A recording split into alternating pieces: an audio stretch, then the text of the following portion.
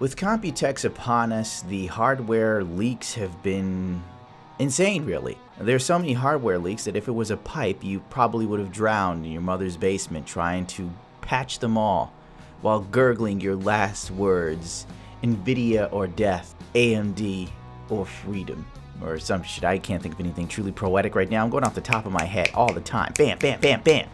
AMD's R9 Threadripper lineup, which leaked about 16 hours ago. I thought it leaked earlier than that. Alright, a few days back, Intel Skylake X-Core i9 CPU lineup leaked. This came out with some pretty whopping stuff. It seemed fairly impressive at the time, in all honesty. It seemed cool, but Lord knows, as soon as I started reading the SKUs, I knew it was going to be expensive as fucking shit. Not to be outdone, AMD just recently leaked and rumored the R9 series Threadripper CPUs to pretty much combat Intel. It's now a CPU arms race. It seems kind of crazy, like now all of a sudden, like the CPU market is like just moving, you know? Like before it didn't do shit and now all of a sudden everything's happening. AMD's entire R9 Threadripper CPU lineup has been leaked, and it's featuring a 16, 14, 12, and 10 core parts SKU with clock speeds as high as 4.1 GHz. The company's brand new enthusiast-grade CPU architecture lineup is set to launch this June, bringing the company outside of Zen's architecture to the high-end desktop market. It's codenamed Threadripper, but who cares really, Threadripper. It makes me think of like Judas Priest. If Judas Priest came into the AMD room and they're like, alright love, here's the new CPU name, Threadripper, since we can't use Turbo Lover. It will be compatible with modified versions of the company's SP3 socket, which is originally the SP3R2, which was originally designed for AMD's 32-core Naples server parts SKU on the high-end desktop platform, codenamed White Heaven. Which is quite interesting for the simple fact of, okay, like for me personally, I don't really do servers, but if this is compatible with a modified version of the SP3 you could theoretically get away with using this for server use at a much lower price point, considering that the Intel server CPUs are like well over $2,000. So even if the top of the line Ryzen R, whatever the fuck this is, sorry, it is Ryzen R9 1998X came out, and we all know it's gotta be kissing $1,000 or more dollars. That's still a lot cheaper than over $2 grand. Theoretically, I don't know for sure, I'm just saying the possibility could be there, and that could really cannibalize Intel's market. But then again, AMD already has a server, you know, they already have the server thing coming, Naples, or it's already out, but you know, just for somebody on the cheap, this is an option now. In my personal opinion, I don't know for sure. The Ryzen R9 1998X is allegedly the flagship new lineup, features 16-core, 32GB base clock speed at 3.5 GHz with a boost clock of 3.9 GHz with the extended frequency range. This CPU is only rated at 155 watts, 5 watts less than Intel's upcoming i9 7920X 12-core flagship Skylake CPU. This is like their answer.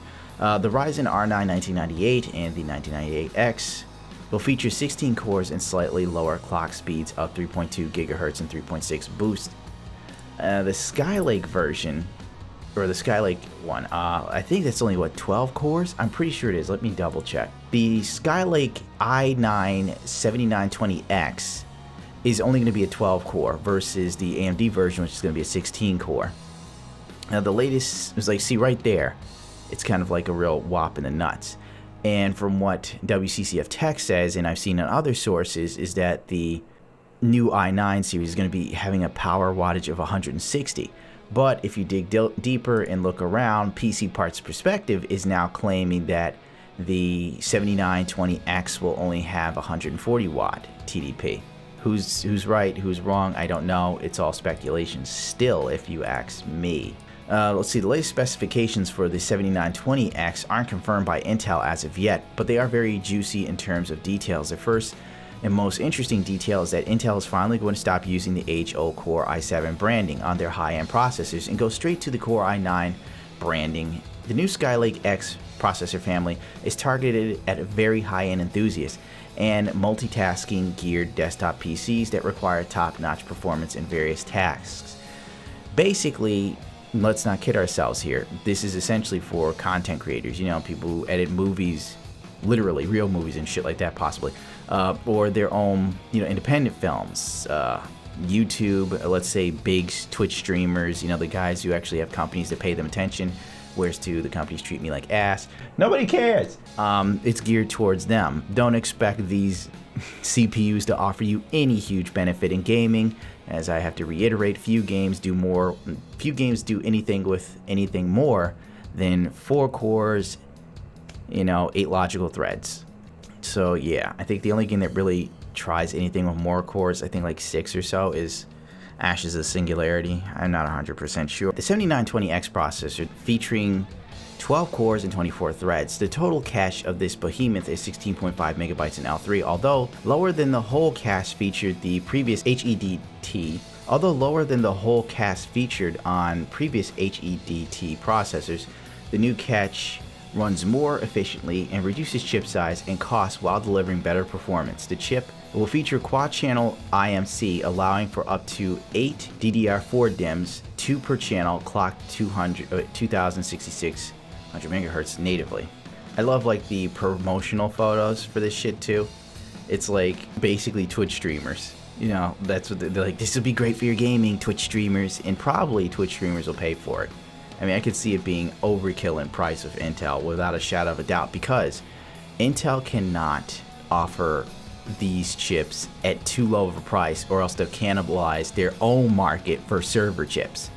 So Intel is in a rock and a hard place. They want to be competitive, but they can't be too competitive price-wise, because if they are, they're gonna fuck themselves in the server market.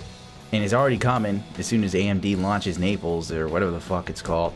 Unless it's already happened. I know a lot of people are excited about it in the server realm, not me, because I don't really care about servers. I don't know much about them. Maybe I'll give a shit when I have a website. Good God, you suck as a journalist. For AMD, their next lower tier is the 14-core Threadripper, which is the R9 1977X and the 1977. These will come with 14-core parts. These CPUs will have 155 watt TDP, 14 cores, 28 threads, and the part is based with a core clock of 3.5 gigahertz and a boost clock of 4.1 gigahertz with XFR, forgive me. The R9 1977 features a base clock of 3.2 gigahertz and a boost clock of 3.7 gigahertz and a slightly lower TDP of 140 watts. Now you're pretty much in the same fuck. Even the second lower tier AMD is offering you more cores and threads than the Intel's top offering. Now the 12-core Ryzen CPU, which is the 1976X and the 1956X and the Ryzen 1956. These will be the 12-core Threadrippers. Allegedly consisting of 3 SKUs, the Ryzen R9 1976 and all of the above I mentioned, is a 12-core, 24-thread, 140-watt part with a base clock of 3.6 GHz and a boost clock of 4.1 GHz with XFR. Let's see, the 1956X is a 25-watt part. Again, 12 cores, 24 threads, runs at a base clock of 3.2 and a boost of 3.8 GHz with XFR.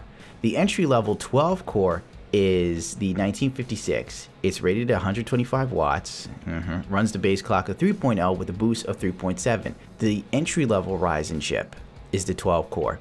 The top-of-the-line Intel chip is a 12-core. Kind of crazy, and I have a feeling the price difference will be astronomical. Now we're moving down to the 10-core Threadripper, which will be the Ryzen 1955X and the Ryzen 1955. 10 cores, both are at 125 watt TDP. The 1955X runs at a base of 3.6 GHz with a boost of 4.0 GHz XFR, and the 1955 3.1 GHz with a boost of 3.7 gigahertz. Everything's quad channel DDR4. We have the next tier of Intel.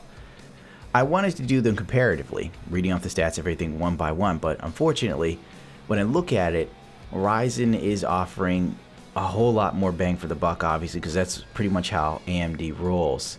AMD solves problems by throwing more cores at it, and Intel solves more problems by stronger single core performance. But on the other end, the single core performance, Intel charges you a crazy ass premium, in my opinion. So I wanted to you know, put them back to back. But frankly, you look 16 core, 14 core, 12 core is the entry level, and then the low end is the 10 core.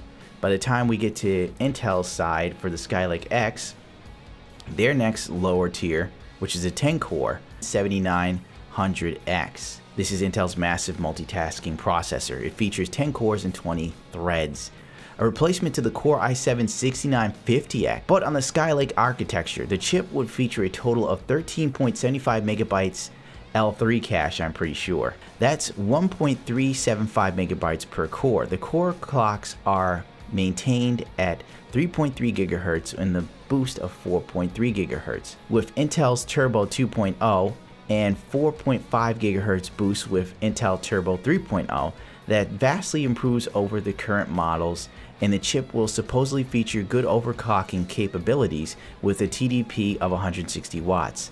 The chip will have 44 PCIe Gen 3.0 lanes. Every Ryzen R9 chip also features that. So the chip will be aimed as a fast multi-threaded option for users who cannot afford the Core i9-7920X. I think there's a lot of users that can't afford any of these chips on this SKU except for the real low-end ones like the 6 core. Forgive me. It is expected to launch on June 26 for the price of $1,000 or beyond. There is a chance that Intel may give Skylake X more competitive pricing based on the fact that Ryzen 7 is already out and the marketing for AMD is soon going to launch their HEDT X99 processors, which we've just already talked about. Intel's Core i9-7820X is their more cost-effective 8-core CPU with 16 threads. It will be replacing the i7-6900K for under $1,000. It will ship with 8-core 16 threads. The chip will be clocked at 3.6 GHz base, 4.3 GHz boost with Turbo 2.0, and 4.5 GHz base with Turbo 3.0. The chip carries 11 megabytes of L3 cache and will feature 28 PCIe Gen 3 lanes. This processor is going to feature a TDP of 140 watts. The chip will be a replacement for the 6900K, like I've said before, which has been a very popular chip on the Intel current X99 enthusiast platform. The chip will also launch in June, and it will directly tackle on Ryzen's 1800X, although the price-wise, it could sell for a higher version of the 1800X. So where's the real gimmick there? Like, if you know that it's not really killing the 1800X too much, or the 1800X is kind of outperforming it in most cases, and the 1800X is $500, and you know that this is going to be more than $500, the only reason to get the Intel is if you were really dead set on Intel. If you're like just the average person trying to get the most bang out of your buck, the Ryzen still wins. Intel's i9-7800X, Intel's most affordable 6-core 12-thread option in the Skylake X family. Lastly, we have the most affordable Skylake X option of the four. Do note that when they say Skylake X and not the entire X22 family, as there are also Kaby Lake X chips coming to the X22 platform.